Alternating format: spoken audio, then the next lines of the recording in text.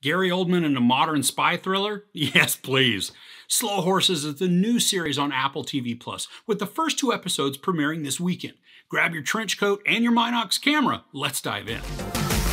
Slow Horses follows a team of British intelligence agents who serve in a dumping ground department of MI5 due to their career-ending mistakes. Led by their brilliant but irascible leader, they navigate the espionage world's smoke and mirrors to defend England from sinister forces. So like I said, this stars Gary Oldman, but joining him are Kristin Scott Thomas, Jack Lowden, Olivia Cooke, and Jonathan Pryce. There are going to be 6 episodes in total, with the first 2 dropping this weekend.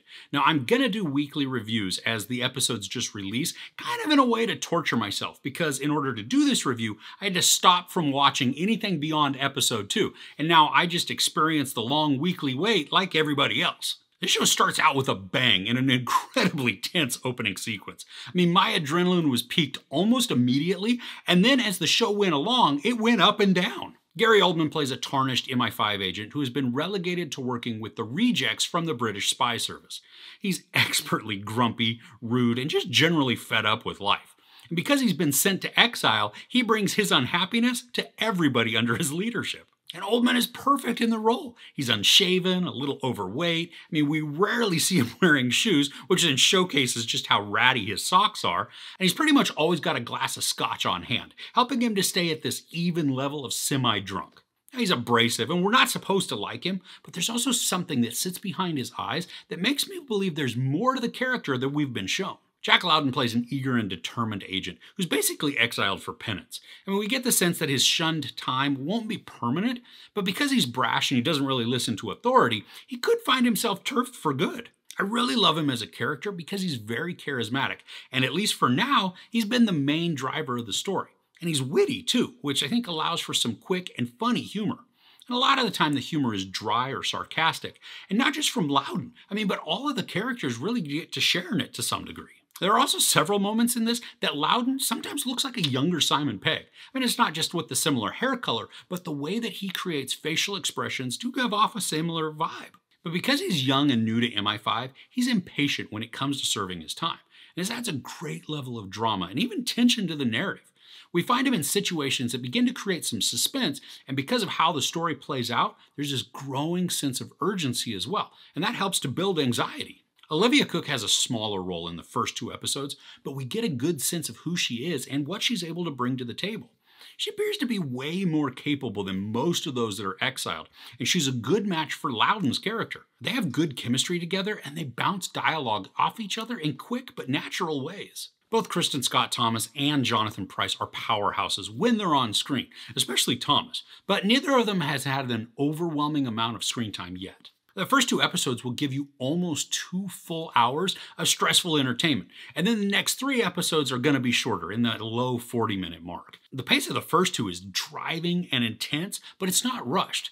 The story maintains a pretty high level of tension, even though not every single scene is filled with action. And sometimes the tension just comes from one person following another. I mean, that game of cat and mouse is exciting and incredibly engaging. And there are other characters within the exiled group, but the majority of them have not really been explored yet, except for Saskia Reeves. Now, she plays the secretary to Oldman and kind of the house mom to also. Now, apparently one of her tasks is to keep an eye on all of the other misfits, but she's got this quiet snark to her.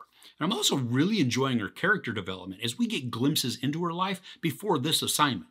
And knowing that there is so much more that yet to be shown and what it has to do with other characters, they're pivotal to the plot. This is very British when it comes to the look and feel of the production, which is something I absolutely love. There are wonderfully framed shots that put a character in the bottom left or right of the screen and then have the rest of that screen taken up by the environment.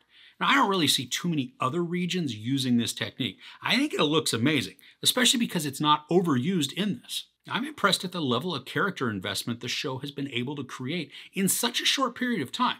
There are some key moments that work to endear us even more to the players, and when the tensions raise, I am genuinely concerned for their outcome. Now, something that may tick you off is that after giving us 2 episodes to just get us incredibly hooked on the show, the second episode ends at a climax. It's mean, but it's also very engaging and effective in leaving me wanting more, and I absolutely want more. The humor is subtle but effective, and the mystery and intrigue work to create wonderful drama. Our characters are frustrating, impatient, and charismatic, even when they're doing their best to be off-putting. The look and the feel of the episodes are top quality. I mean, exactly what you'd expect from a British series. The storytelling is tight and it's compelling with an urgency that keeps the tension high without rushing the narrative. If you're a fan of spy shows, exciting dramas, dry humor, or really anything British, definitely give this one a go. And while it may be more satisfying to binge it all at once at the end, you're going to rob yourself of weeks of watching enjoyment if you don't tune in as it rolls out. There's no sex or nudity, a lot of profanity, and some violence. I give episodes 1 and 2 of Slow Horses 4.5 out of 5 couches. Are you a fan of British shows? Now, if not, why the heck not? But if you are, do you have a favorite? Mine is Luther with Idris Elba, who's my man crush. But let me know yours in the comments below. If you enjoyed this review, please give it a like. Also, don't forget to share and subscribe. I'm Chris. This is Movies and Munchies. Thanks for couching with me.